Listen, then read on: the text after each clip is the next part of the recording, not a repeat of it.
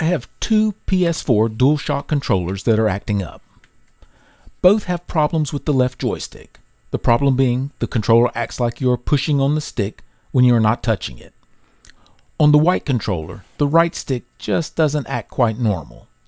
Cleaning the potentiometers in them has not fixed the problem, so it's time to replace them. The white controller has orange potentiometers and the black one has green ones. I didn't see the orange replacement potentiometers, only the green ones, and they are apparently not interchangeable. Amazon has a kit by ElecGear called the PS4 Orange. It says the joystick modules will fit the older version of the controllers and the newer ones, so thought I would give it a try. The PS4 Orange kit comes with 4 joystick modules and a small screwdriver. I kind of find the screwdriver inclusion funny. You are going to need desoldering and soldering tools. At the very least, a soldering iron and some solder wick. But the included screwdriver does fit the tiny Phillips screws just fine. This controller has been apart quite a few times, so it is a lot easier for the shell to separate than one that has never been apart. The plastic clips on the sides near the trigger buttons and the ones near the back center are quite robust at holding it together for the first 2 or 3 disassemblies. The careful separation of the back is needed, as there is a flat flexible cable connecting the back to the PC board.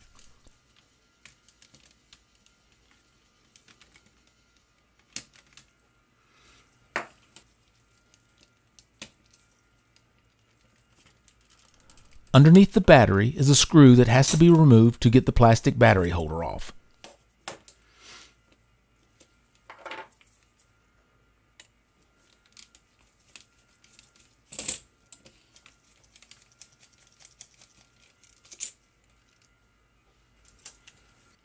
After removing the battery holder, there is a very small FPC cable that has to be removed. It has a pull tab on it to help with its removal. Then there are just some small plastic clips holding the PC board in place. The knobs just pull off, then separate the front cover from the frame, and we're ready to get to work. This is the controller with the orange potentiometers, and I'm going to remove the joystick with a vacuum desoldering gun. I will put a little flux and some fresh solder on the terminals before desoldering them. If you have access to a desoldering gun, then this will be a very easy repair.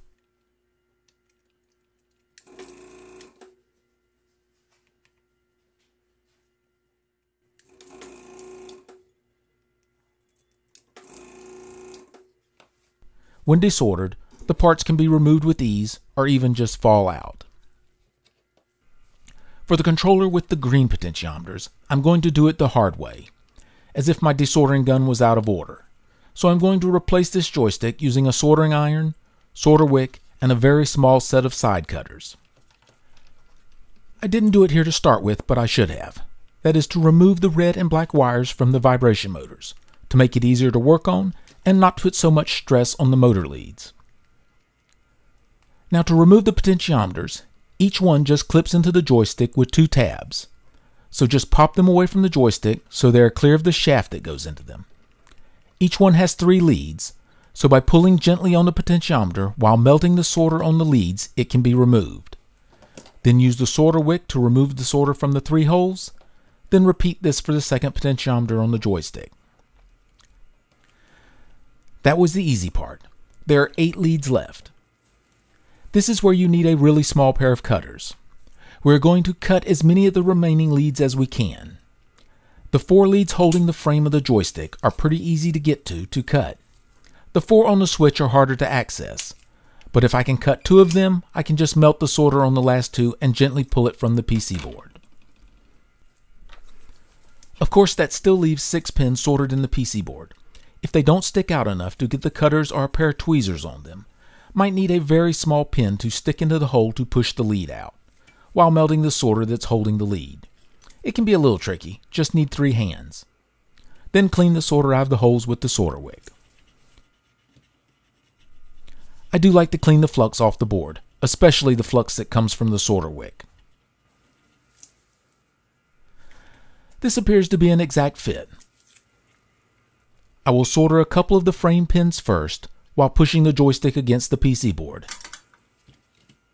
Then make sure all sides of the joystick are flush with the PC board. Then just solder the rest of the pins.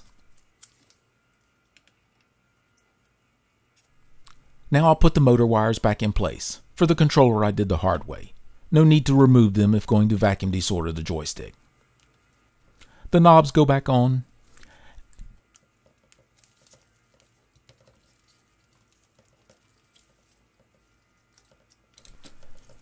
And now the front cover with the small FPC cable. The cable has to be fed through a slot in the frame. It can be a little aggravating as it has quite a bit of bend to it.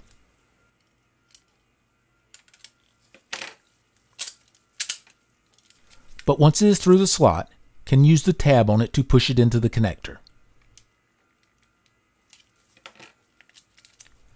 Make sure the PC board is in its clips,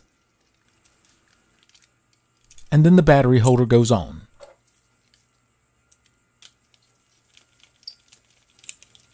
Then the battery plugs in.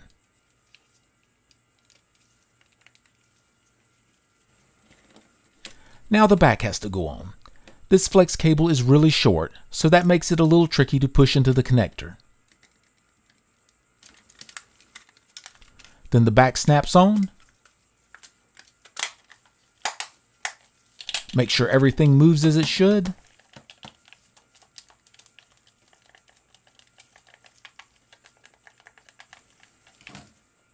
Then replace the screws, and we're done. Now from a non-professional gamer's point of view, can't tell a difference between these replacements and the original joystick modules. So I think these are a winner. Now if you don't have access to a desoldering gun, and the mechanical part of the joystick is okay, I would do this repair a little different. If you are repairing a version of the controller with the green potentiometers, I would order the green replacement potentiometers and just replace them. If you need to replace the orange potentiometers, I would order the orange kit and remove the potentiometers from the new joysticks and change out just the potentiometers. Definitely will make this repair much easier. Let's tear apart one of these old defective joysticks and see what we have. This is the joystick from the white controller. The logo appears to be that of Favor Union Electronics, and they do make a joystick that looks just like this one. One side of the shaft is just a slot that allows it to push down on the switch. That's pretty neat. The potentiometers just have ears that clip into the metal joystick frame. And the wiper assembly just clips into the potentiometer element. 4 metal tabs, bent over, hold the mechanical parts of the joystick together.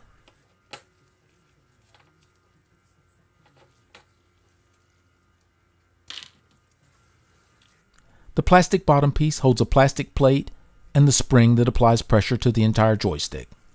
Quite a few little pieces. It's hard to see here, but some of the resistive material is missing from the potentiometer element. Did it last the 2 million operations it's rated for? I kinda doubt it, but they do take quite a bit of abuse. Here is the joystick from the black controller. It's made by Alps.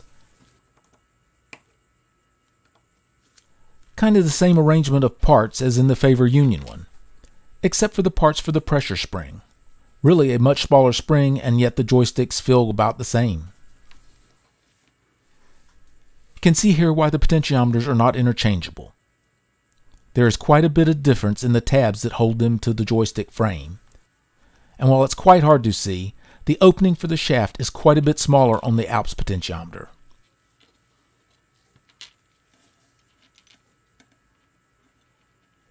Well, that kind of wraps this up. Thank you for watching.